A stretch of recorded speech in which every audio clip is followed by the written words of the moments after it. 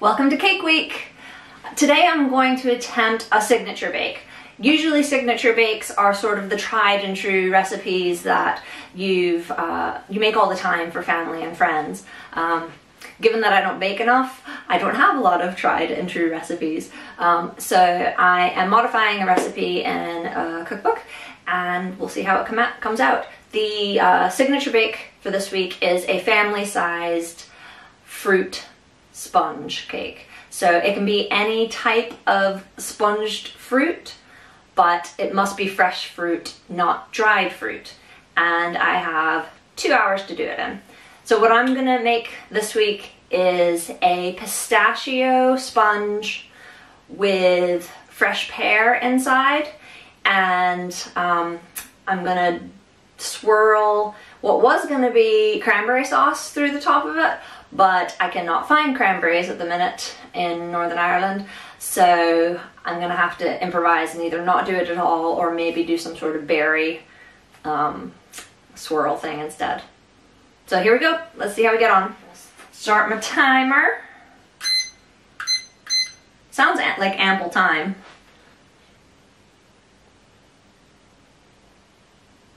Here we go.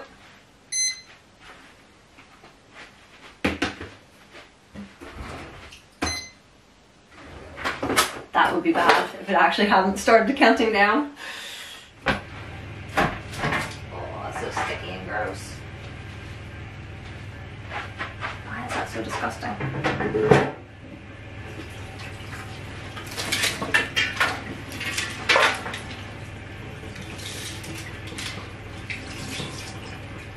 The first two things I'm going to focus on are getting the nuts and the swirl topping ready. So, because I can't put it in the oven without those being in it anyway. So I'm going to roast the pistachios because I want to bring out their flavor a bit more than they are in the package. These are not pre-roasted. Plus I'm going to be chopping them down. So I'm gonna chop them into smaller chunks, roast them for about 6 to 8 minutes, let them cool off, and then give them a little and the wee blitzer thing to get them down to like a fine grain, because I want it to be like part of the batter as opposed to big chunks that you encounter when you're biting in. And then I'll have a go at the berry swirl. I've got some frozen mixed summer fruits in the freezer, and I'll try following my regular cranberry sauce recipe using those, and if that fails I have a jar of tinned or jarred cranberry sauce, ocean spray. Don't know if that's allowed in signature bakes, bringing pre-made stuff, but it is what it is.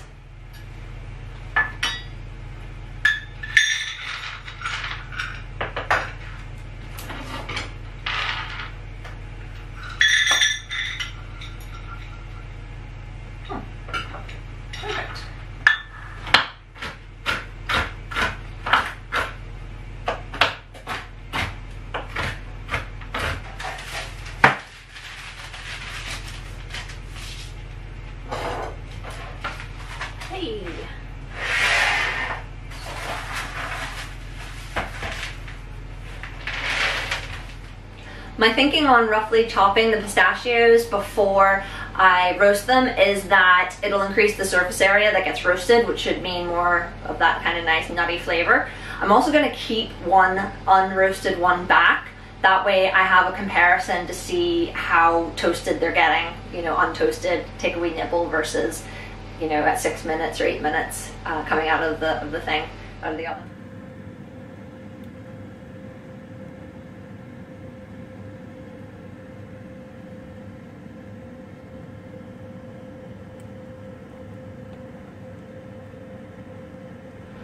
It's getting quite noisy in here because I have the extractor fan going and the oven, and it's a small kitchen, so sorry if you can't hear me great.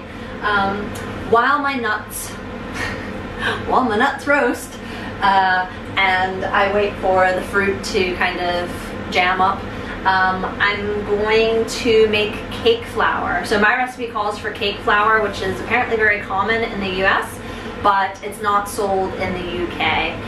It's just a lighter flour with a little bit less protein in it, I think is what it is. No expert here, but there's a wee hack where you can take some of the flour out and replace it with corn flour, cornstarch. So I'm going to do that now, and it also requires a bit of sifting to get it really light. So I'll do that now while the nuts are roasting and the cranberry berry thing is doing its thing. So for every cup of plain flour you put in,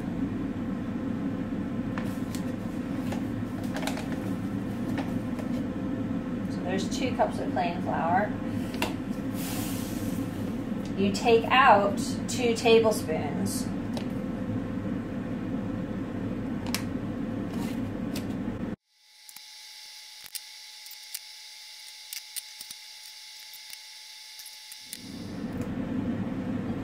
That's 5. Nice, light, fluffy, low protein cake flour.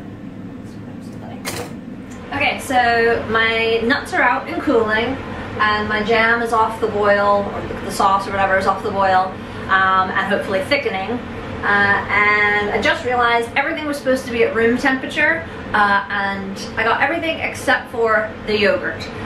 So the recipe calls for buttermilk, but because I'm using pistachios, I thought that's a little bit more kind of Middle Eastern Turkish. So I'm swapping out the buttermilk with yogurt. I don't know why, I just took a notion. So that is gonna kind of cool or warm up to room temperature, hopefully in the next few minutes. And I also just realized that I forgot to prep the pears. So keeping to this timeline is pretty tricky. I'm down to 1 hour and 13 minutes, and I need about 45 to 50 minutes for this bake. So I basically have about 25 minutes left to get all this stuff done. So trickier than one would think, multitasking like this. I thought I was good at multitasking, maybe not so much when you're doing something for the first time. But anyway, so I'm gonna let this sit and warm up. Actually, I'm gonna stick it over by the warm stuff, hopefully that'll help. And I'm going to peel and shred, or rather grate, some pears, a cup worth of pears, and squeeze them out, the juices out on the paper towel and stuff, just to try to limit the amount of juice that it gives off in the batter, so it doesn't make it super wet and loopy. And then I'll get on to the actual cake part. You just missed me making a massive mess. Try to mix around. Okay.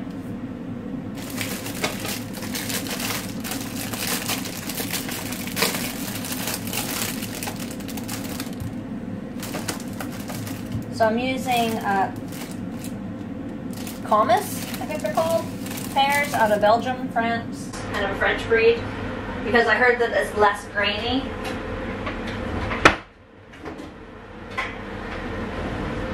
It's a less grainy texture than like conference pears, which you get here pretty readily. And I couldn't find any of the Anjou pears, which is what I would use if I were making a pie. At Thanksgiving time, I usually make a pear, apple, and cranberry pie, and I use the really tapered, kind of brown, I think they're Anjou pears.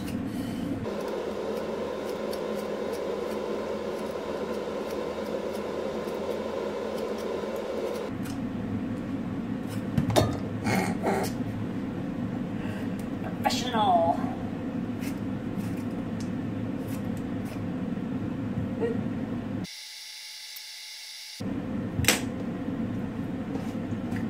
Oh, that's nice.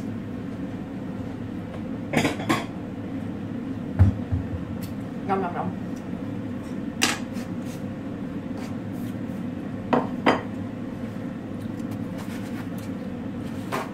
Toilet. I think I'll do the big shred, the big grate.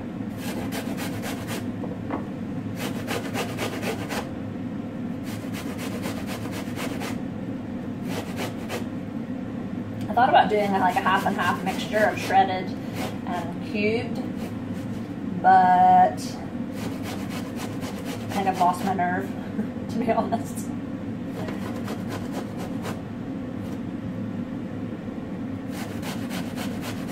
I suppose if you're eating a cake, you're generally not expecting to bite into big pieces of fruit like you would a pie, so.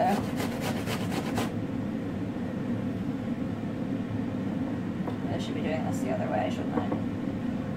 Let's see what I'm doing.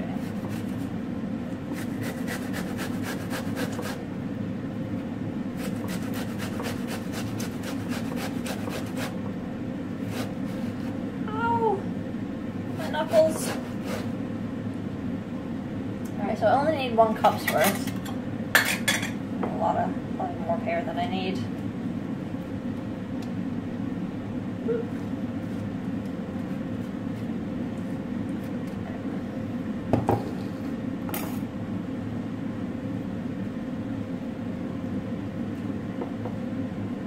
Hey, how's that for visual spatial awareness? That is like pretty much spot on a cup. Great. Alright.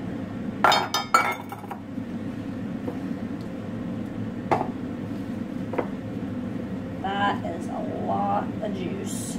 Too much for a paper towel, methinks. So I am going to use a real towel instead. Fresh out of the drawer.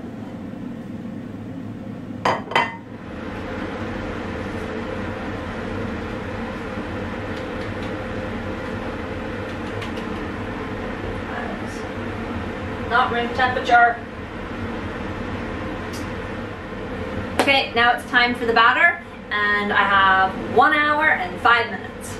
Alright, so first step is to measure out 1.5 cups of the cake flour in one bowl, and then in a separate bowl, 2/3 cup of the yogurt, the baking soda, and the vanilla.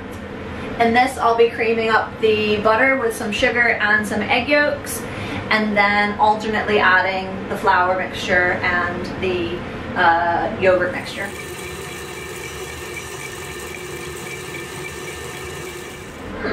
Where's my other spatula?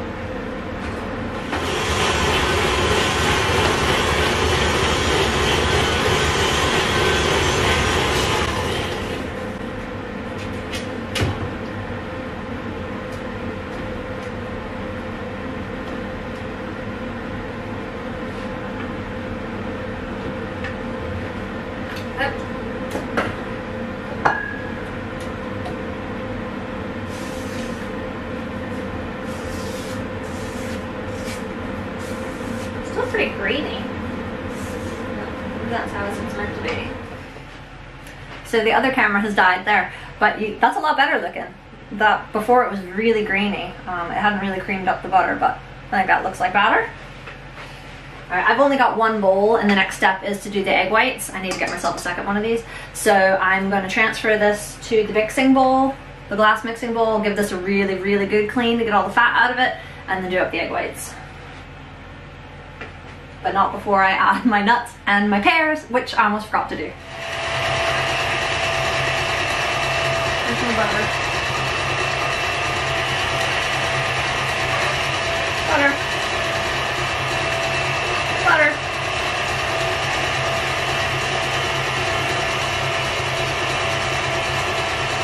Where'd the butter go?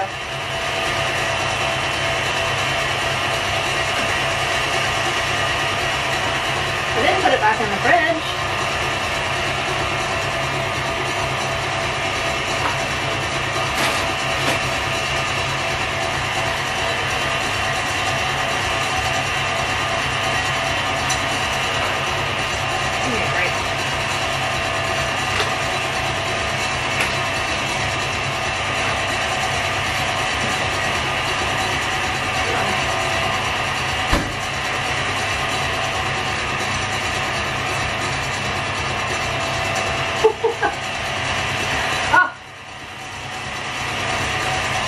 Thought I'd gone crazy. It says beat until stiff but not dry. So those look stiff and they're shiny and they're not gritty with sugar. So I'm gonna call that beaten. So So the recipe says that I'm supposed to fill 2 round 8-inch pans that are 2 inches deep, but obviously mine's a lot deeper than that. And I think I've already used more than half of the dough, which is probably gonna throw the timing off. But I'm gonna stop there, add the little jam through the top, and then chuck it in, and probably have to play the timings by ear a little bit.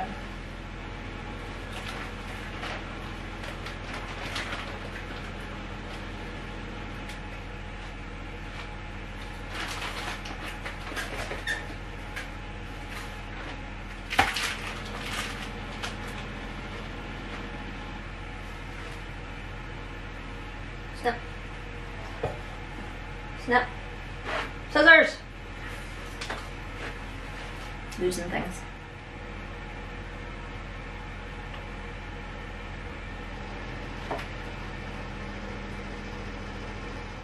Alright, it's in the oven. Says it needs 30 to 35 minutes for the normal depth. I'm sitting on 16, so I'm gonna be over. But first attempt, and yeah, it is what it is, so we'll see how it tastes. Right, so it's done. It's a bit dark. The berry stuff did not stay on the top. It made a pattern, but it didn't stay on the top. It wasn't thick enough. And newsflash, I screwed up the cake flour, because when I told you I was measuring out a cup, I actually had the half cup in my hand. So there's a lot less flour in this thing than it's supposed to have, by about half. Which maybe it'll mean it's super light because it's just full of whipped meringue. We shall see, but it rose for sure. It climbed the heck out of that tin. So I'm gonna let it cool and then cut it and see what's inside. It's cooled mostly. I can't wait any longer, so I'm gonna cut it and see what the damage is.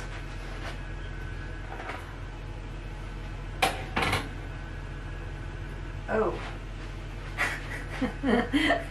Well, I'm not really sure what to make of that. Can you see that? I mean, technically it is cooked through, I think, but it is very wet in the middle, like very, very wet in the middle. Not in a fall apart sort of way. But in it, let me see if I can move the camera here.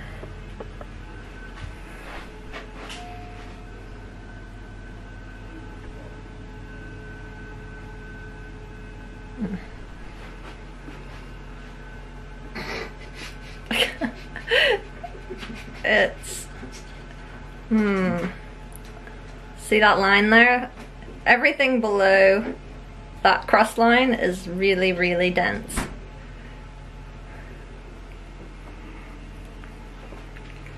Oh no.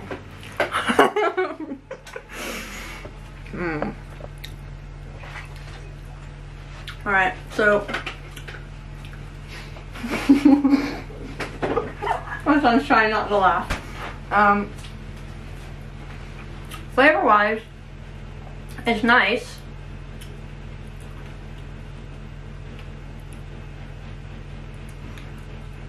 Probably could have done with that missing flour.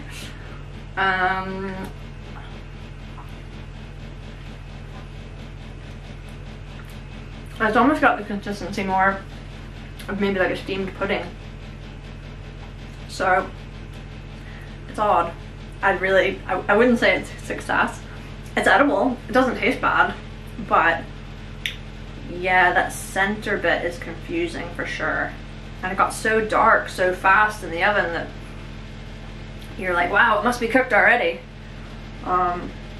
So again, I don't know if that was the lack of the flour or the fact that it was in a really dark pan, which I only read after I purchased that darker pans draw more heat, which affects cooking time. But yeah, I wish you could really see this up close.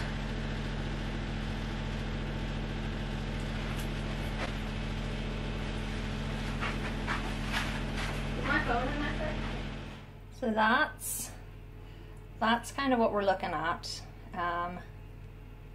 cooked across the top, and then not raw in the center, but just very unusual consistency. That's the only way I can describe it. And then, let's see.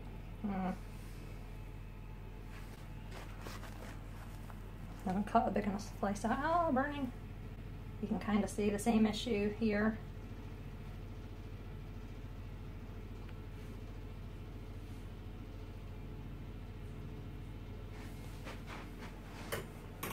Not to mention that it's just dark as all. Probably not a successful bake, but a learning opportunity. So I guess stay tuned for the next one and see what else I screw up.